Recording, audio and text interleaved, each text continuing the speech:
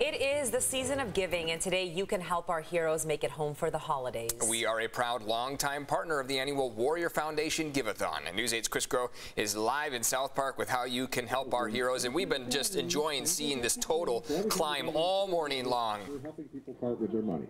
And that's really good. We're getting close to $1 million here. We're at $979,391. Thanks to a lot of these reindeers that have been working hard all day, taking those calls, taking in those donations, working up the big bucks here. And I got to tell you, man, we're going to be here till noon.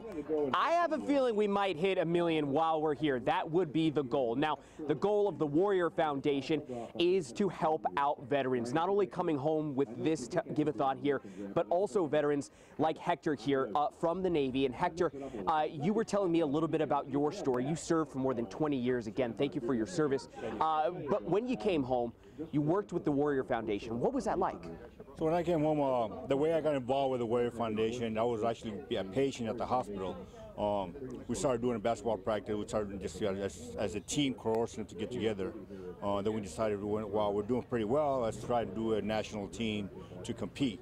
Then that's when we reached out to the Warrior Foundation Freedom Station, and they stood up and helped us out financially so we can travel, get the team together, and actually get that bonding, that team bonding environment that we're all used to with the military outside as we're transitioning now to the military. And I was just going to say, you hear a lot of veterans talk about that team bonding that sometimes is missing when you come home, you know, being around kind of the comrades, if you will, those guys that you're in service with, those men and women. So coming back, being able to establish that basketball team, and then see it become successful as it is. Was that really helpful here for you transitioning back to civilian life? Yeah, it was, because like I said, we brought that environment with us that we all know it's been still with us from the day one being in the military.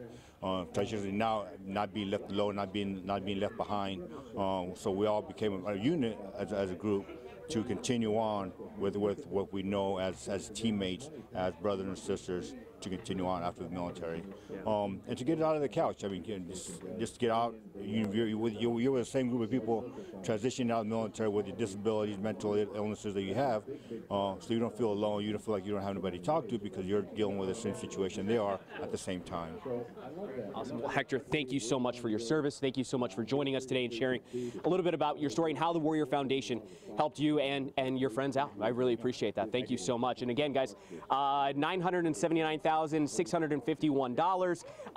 You know what? Again, guys, can we get another round of applause here? Make some noise here for the donors that have been coming in.